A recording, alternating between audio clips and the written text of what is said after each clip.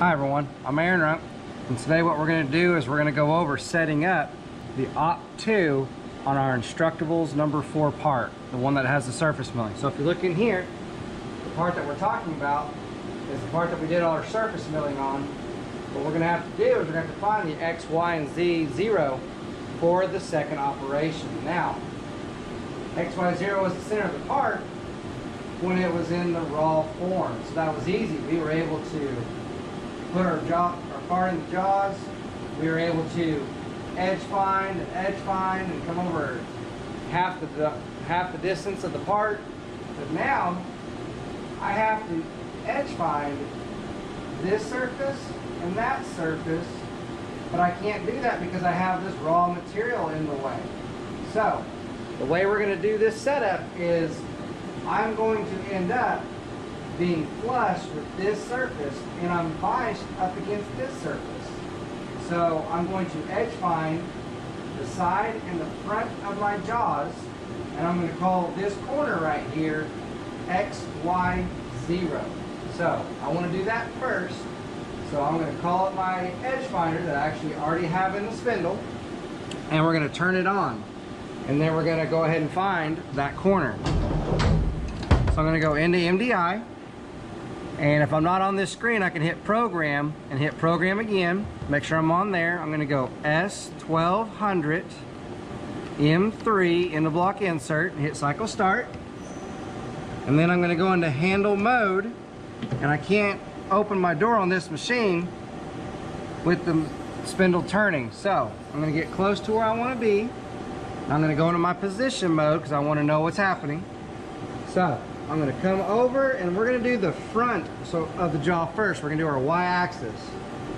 So I come down, I come over, I'm going to reduce my increments.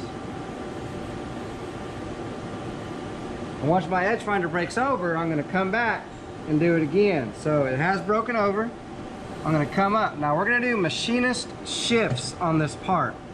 Meaning our edge finder broke over, we know where we're at. So I'm going to go into offsets. My program uses G54, so I want to look at my program, and if you'll see here, it says XY0 as the center of the part. We're going to use hard jaws, 1-inch tall parallels, and we're going to set our Z. So, knowing where all this is at, I'm going to set Y0 right there. So I'm going to hit Y0, measure. That's going to input that variable right there, and now I'm going to shift half the diameter of my edge finder, which in this case is 100 thousandths. So I'm going to type in 100 thousandths. I'm going to hit plus input because we're going in the positive direction. It's going to ask me if I'm sure. I'm going to hit execute. If I don't hit execute, it will not change. So we're going to go ahead and we're going to do the same thing in our X. We're going to come over and we're going to find the side of our jaw.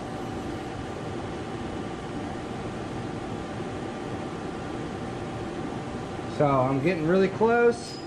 My increments have been reduced. And I come over until it breaks over, and once I see it break over, I come off and I go slower until I see it break over again. Once it breaks over, I'm going to come up, and then I'm going to go back to my offsets. I'm going to hit X0 measure. Now I know I'm to the right of the jaws, so my shift will have to be in the negative direction. So negative 100 thousandths, I'm going to hit plus input, and then I'm going to hit execute. So right now, I know that the corner of my jaw is XY0. So now what we're going to do is we're going to take our print right here, and this is the part that we have.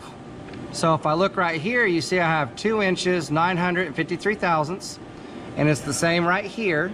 So I have to take that number and divide it by 2. Or in this case, I could also take my micrometers and measure my part and make sure that it is, and then divide that by 2. So that way we're as accurate as possible. So in this case, I've taken that number and divided it by 2.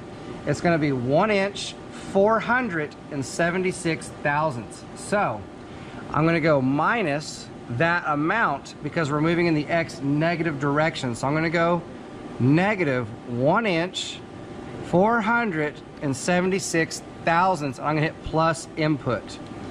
When I hit plus input, I can see that it did move in the right direction. And so I'm gonna do the same thing with my Y. It too will be a negative direction shift. And it will be the same amount because our part is square.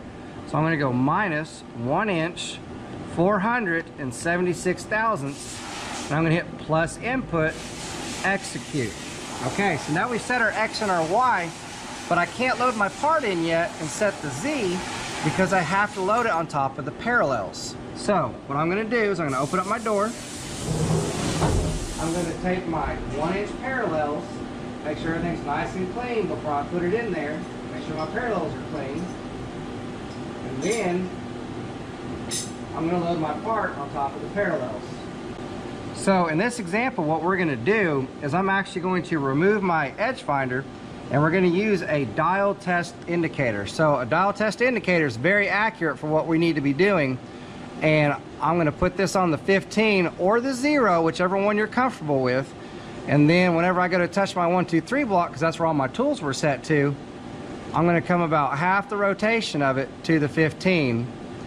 And then I'll show you where we're gonna go from there. So all I'm gonna do is, instead of using an end mill and setting the distance from the 1, 2, 3 block to the top of the top of the parallel, we're gonna use a dial test indicator. So let's put that in. So this is just hand tight. And I wanna make sure that I get it in there correctly.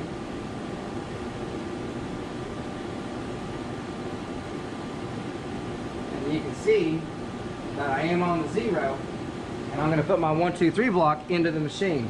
So with my 1, 2, 3 block in the machine, all my tools were set to this 1, 2, 3 block. So I need to come down and touch it just like I would if I was setting a tool. So I want to make sure I'm not in the hole. Come down and you'll actually see my indicator go to the 15. So right there is pretty good. So I'm on the 15. I'm gonna go position, Z, origin, because I wanna know what that location is. Now this is very common for setting zeros, okay? So I'm gonna come up, and here's why I'm using my test indicator. Now, I'm gonna touch off the top of my 1, 2, 3 block and get that distance. So I'm gonna rotate my dial test indicator. Now I'm going to come up and touch the top of my 1, 2, 3 block. Now be careful not to bump it, or else you just have to start over. So you won't be able to see my dial, but I'm going to go down to the same distance, half a rotation to the 15. So I have half a rotation to the 15, and if I look at my screen, you'll see that my relative says it's 877 thousandths. This number has to go into my work offset because it is the distance from the 1, 2, 3 block to the top of that parallel. Now on other machines where there is a calculated distance from the tooling position to the gauge line, you would have to use an end mill, and then you would have to do what we're doing there, but the bottom of your end mill would have to touch the top of the 1, 2, 3, or the parallel. So different way to do it, but both ways are accurate. Now that I know this distance, remember, my program says that I need to be 1 inch, 750 thousandths up from the parallel. So what I'm gonna do is, I know how far I am from my 1, 2, 3 block to my parallel, so I'm simply going to add 1 inch, 750 thousandths plus input and hit execute. Now if you'll notice, my op1 and op2 distances are pretty similar, right? They're actually really close, okay? That will not always be the case. So making sure that we set it up the way the instructions say will guarantee us to be right. So with that said, I'm gonna go ahead and load my part into location so you can see how this worked. So I'll remove my dial test indicator. Now if you'll notice, when I go to load this, I'm gonna put my 1, 2, 3 block against, not the vise, back vise, but on the actual jaw that I edge found off of. And not too high, or else I'll be touching the wrong material. So when I lay it on the parallels, I push back and then I slide it up against the 1, 2, 3 block. And then I hold it in position and then I tighten it. So, doing that, I'm nice and flush right there. The next thing I want to do is I want to verify and see that it is in the right location. I want to give myself a visual, okay? So, what I'm going to do is I'm going to call up a tool and I'm going to go to a location. So, on my sheet here, it shows me to check my offsets. I can type in these numbers. Of course, it's going to be G55 because we're using G55 in our program. XY0 should go to the center of our part. And now right here, the G43 and the H call up, it says 3 inches. I still want to see if I'm 3 inches above the parallel, not the part, but I'm going to have to type it in a little bit differently, and I'll show you that in just a moment. So we're going to go to MDI, and I want to call up a tool that I've already set. So on my first operation, I had a center drill that I set. So I'm going to call up Tool 11 M6 end of block insert.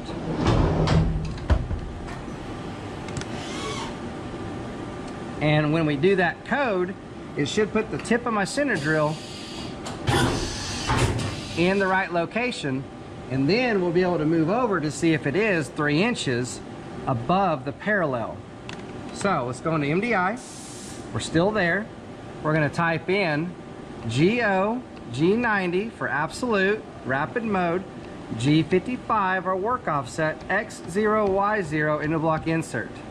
Now I'm going to type in G43 H11 because my T and my H have to match, and I'm going to type in Z 1 inch 250 thousandths. Now the reason why I'm doing that is because I am 1 inch 750 thousandths above my parallel.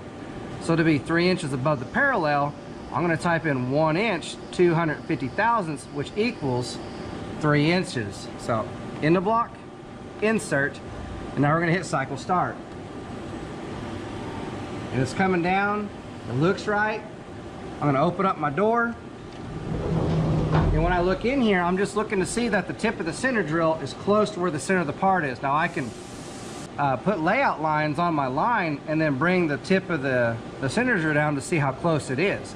That's one way to check it, or I could scribe a line with my calipers, or I can just simply eyeball it and know that I've done my setup right. Multiple ways to do it is how fast you want to do your setup. Okay, so I can see right now that I am really close to the center of my part in X and in Y. So, next thing I want to do is I want to put my parallel right there. So if I put my parallel right here, I'm going to handle over and see if I am 3 inches above the parallel. So I'm going to handle over.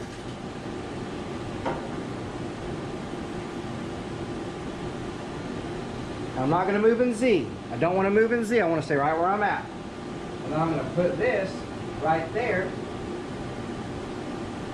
I can come over and see that I am right where I need to be. I go right underneath it, and I'm exactly 3 inches above where I want to be. So, if I wanted to, I could check that with the part out of the machine, but it's up to you on how you want to do it. So, with that said, I have my X and my Y and my Z set up. Now there's one last thing I have to check. In my program, I have to look at this tool. My tool description says it's a 1 inch end mill, so I've got that in there. But this program uses cutter radius compensation, and the column needs to be set to 0. So if I go to offsets, go to tool offsets, I'm using tool 2, even though in my program it does say tool 1. Remember, if it's in parentheses, it doesn't matter. If I come down to what's actually being called up, it is tool 2 and H2. So make sure you keep in mind what's in the program is what it reads. What's in parentheses is for the operator only, but more often than not, you do want them to match. So again, tool 2 H2. If I come down further, I have a D2. So if I go offsets, G42 looks at this page, D2, I have it as a 0. If you had it as a 1 inch, it would not cut anything. It would actually stay off the part by quite a bit. If I had it as a minus value, there's a chance that it's going to undercut my part. So I'm going to put that at a 0.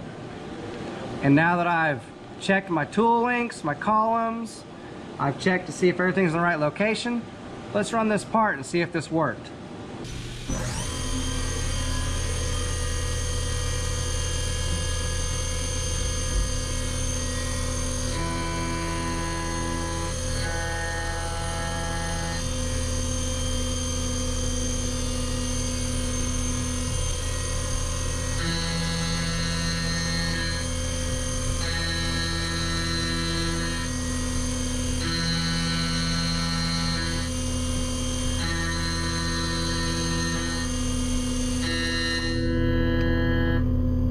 Well, it looks like everything came out really good.